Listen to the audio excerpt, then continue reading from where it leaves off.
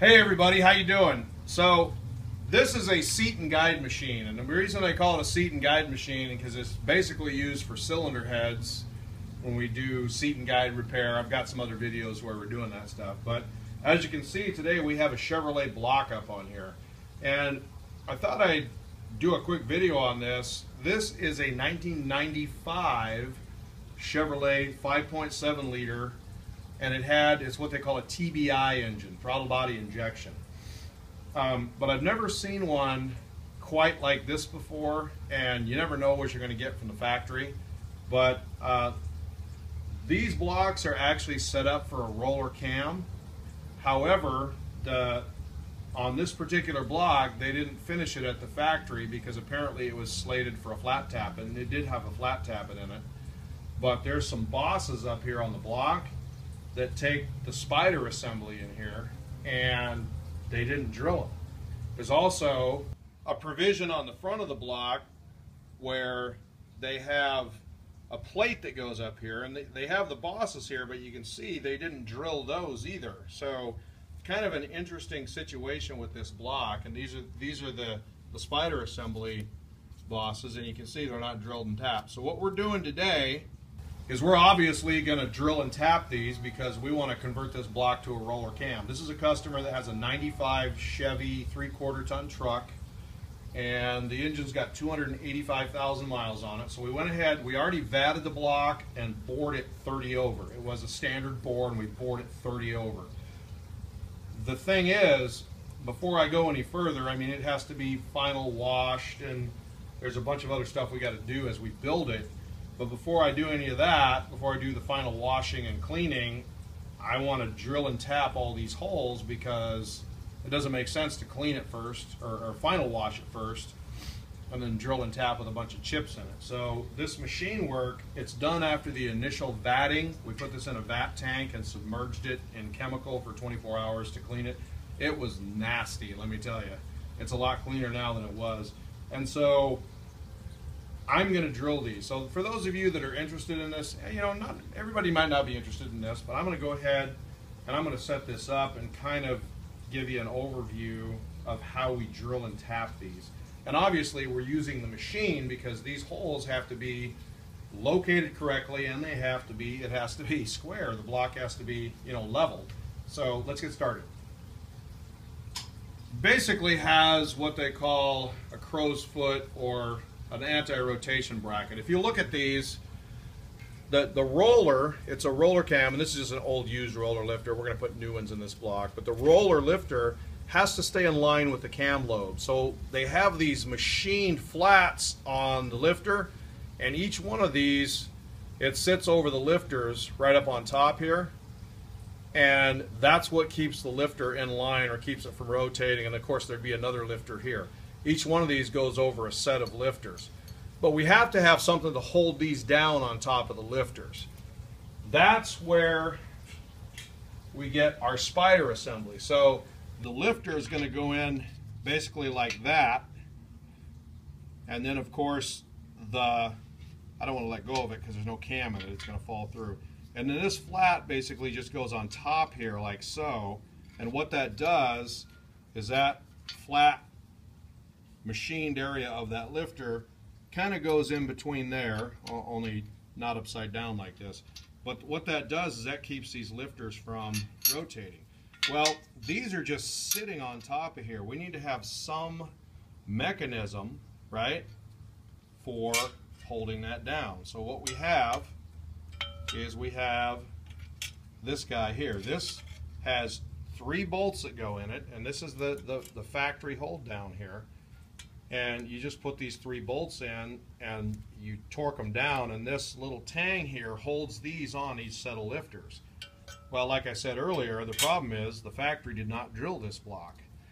This is actually the first block I've ever seen from the factory that didn't have those drilled. So let's set them up and get them drilled. Okay, so the first thing we want to do is we want to kind of locate this guy here. And I'm gonna paint these with some Dykem or something so we can lay this out.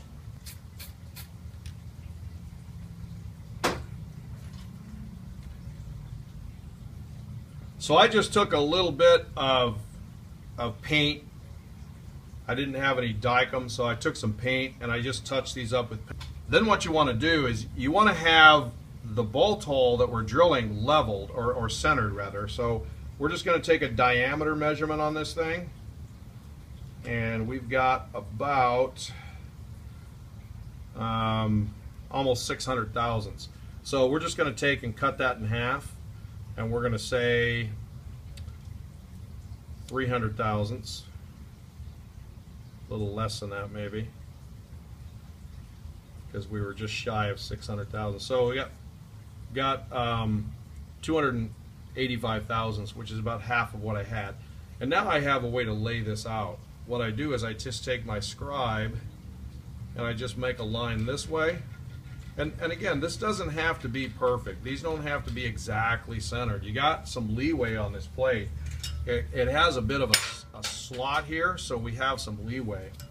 So we're just going to lay these out this way, and then we'll center punch it and drill them, and then we'll tap them. It's as simple as that. It's really not rocket science, but you'll see when I get done here, I have actually laid out across there, so I have the center point of that. I'll do that to all of them, and then we're going to take a center punch.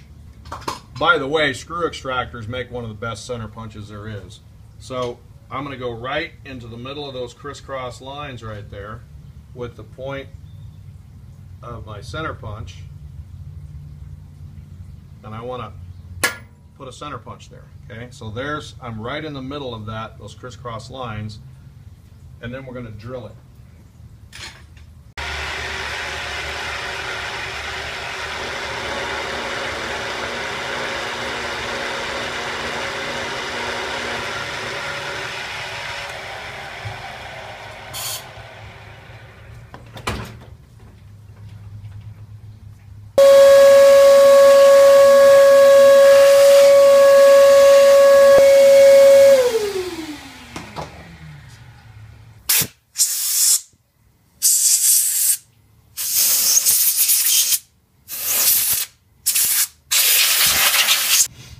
So once you get your holes drilled, then it's just a matter of tapping them. And you can see this one here was just a little bit off center, but like I said, with this thing you got so much leeway here, it doesn't matter. I mean, you got all kinds of leeway and room. I got those almost dead center, and I don't think it's off. I think this boss is just oblong here, because when I set this dead center in the middle, these holes are all lining up perfectly. They're right in the center of these brackets, so that's pretty good. I think that's pretty good. Now we'll just set up the tap, and we'll go ahead and tap the holes, and we'll be in business.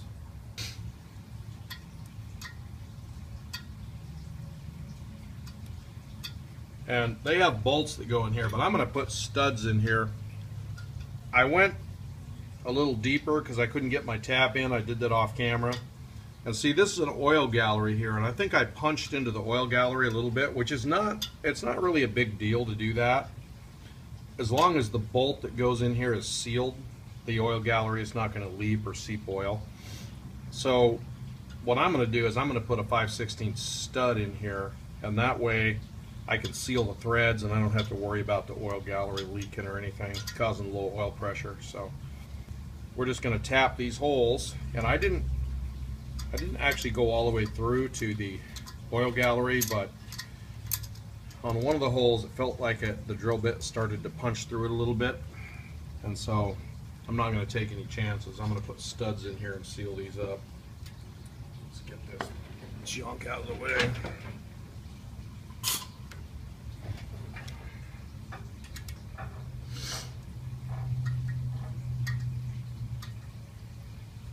Now when we drill the holes on the front for the cam retaining plate, it's a lot more critical to get those holes located right, because that plate being centered is actually what centers the cam gear.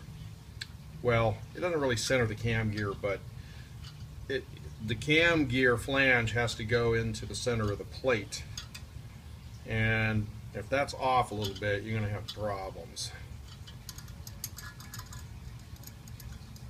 Alright, there you have it. We have just made these bosses capable of handling a spider assembly for a roller cam. We're well on our way here. Okay, so as you can see, we've removed one of the fixtures off the machine and we set the block up on its backside. Now, one of the things you got to do to get the block square, the block has these dowel pins in the back of it, and these dowel pins are they're for the transmission. You got to knock these out so you get the bottom end of the back of the block flush on this table, and so we have this thing perfectly square. And just to establish that, of course, we put a level on it to make sure it's perfectly square. So now the issue is we've got our cam gear, we've got our cam retaining plate, but like I said before, we don't have any holes drilled here. So I did a couple of things off camera. One of the things that I did is I put the cam bearings in the block, and you can see we've got the new camshaft in it. Because what you have to deal with here on this is the cam has to have a little bit of thrust movement, and so the plate is kind of what controls that. Now we have these bosses here that we have to drill, but we don't want to just lay this thing on here and start drilling those, because this kind of needs to be centered here too. So what we're going to do is I'm going to take and I'm going to bolt this gear on. First of all, I want to establish that I have thrust movement. So we're going to take our gear that we're going to be using, and we have our plate down in there, and I'm just going to bolt this gear on. So I'm holding the plate down with my finger and making sure it stays flush against the block, and I'm just gently picking up on that cam back here, and you can see that indicator, and there we go.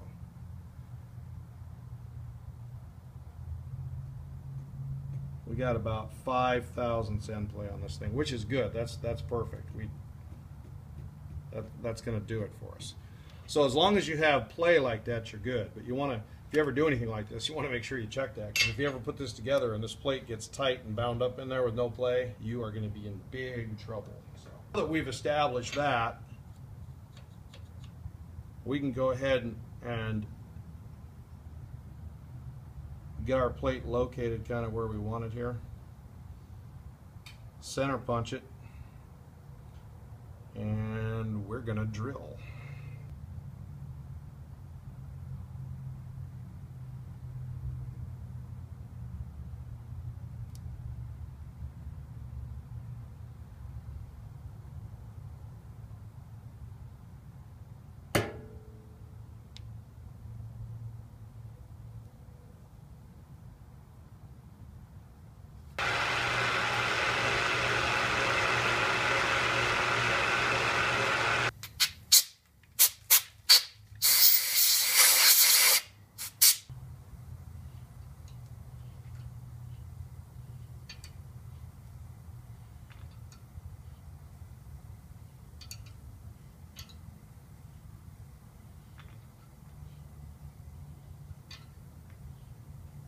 When you tap cast iron, you don't want to use any type of lubricant on it. It causes the metal to build up on the tap.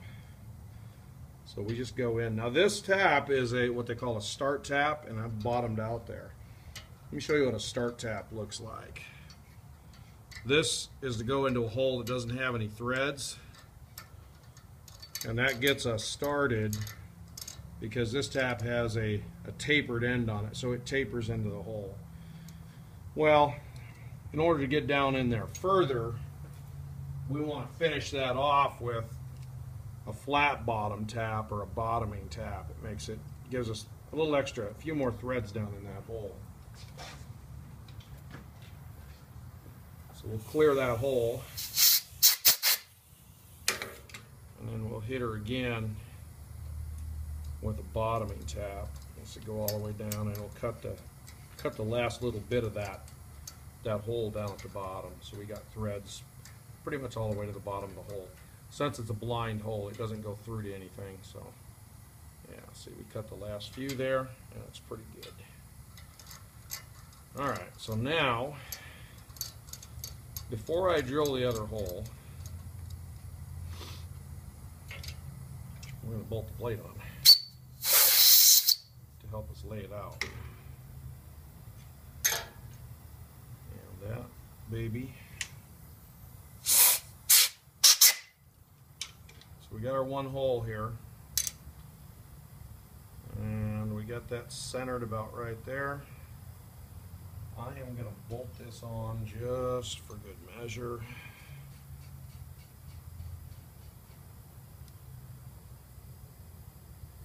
That's where it's going to be located. And we're going to center punch that right there. Drill it, and we're going to be in business.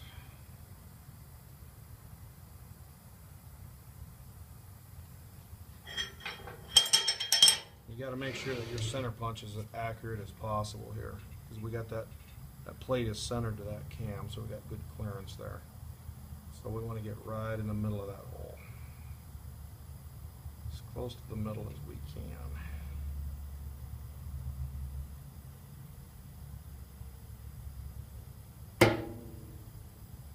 That's pretty good.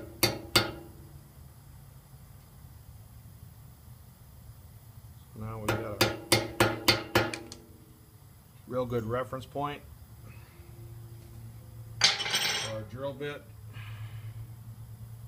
Yeah, that looks really good.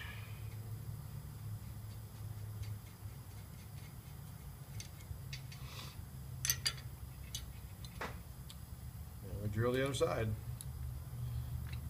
And just keep in mind, this is not rocket science, but if you're interested in this kind of stuff, it is kind of cool. We are converting a TBI block to a roller cam capable block. It has the bosses already, but like we said earlier, not drilled.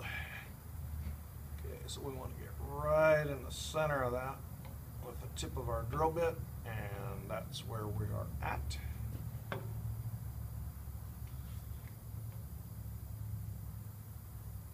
Let's get this right where we need it.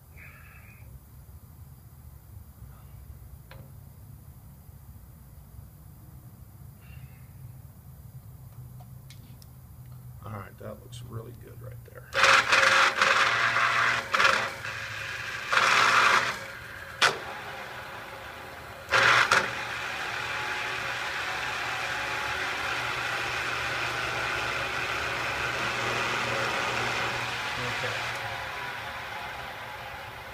I don't really want to go any deeper than that, because I think there's a water jacket down there, which, I mean, it wouldn't kill it, but it'd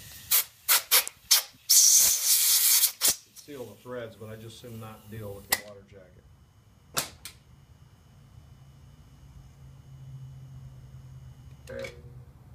All right. Let's get our tap in there.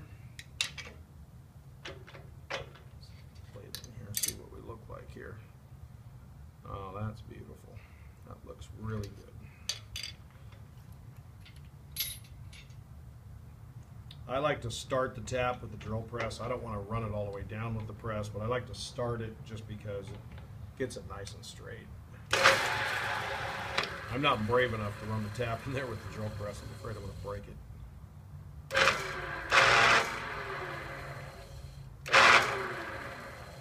Just get us started. And now our tap's nice and straight. And we can get the tap handle and take over. Get this press out of the way.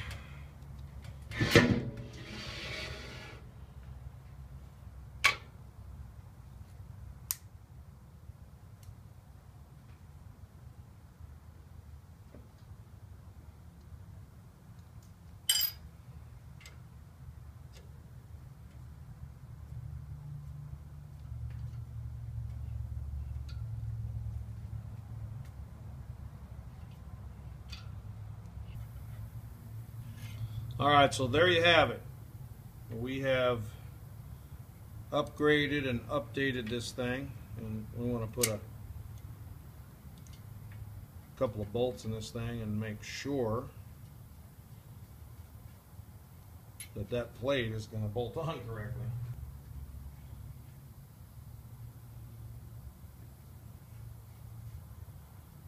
And there you have it.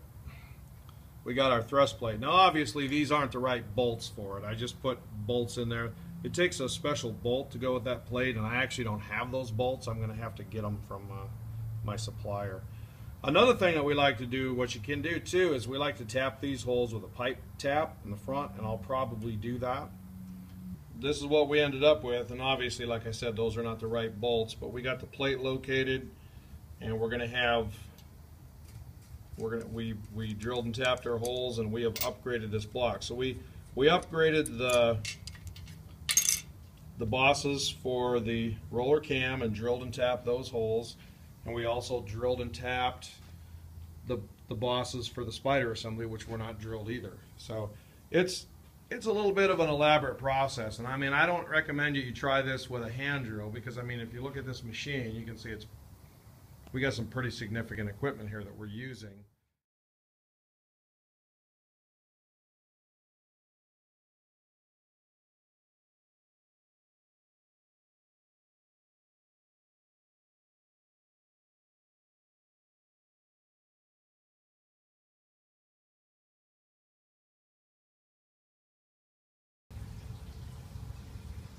So, I mean, obviously, these are going to have...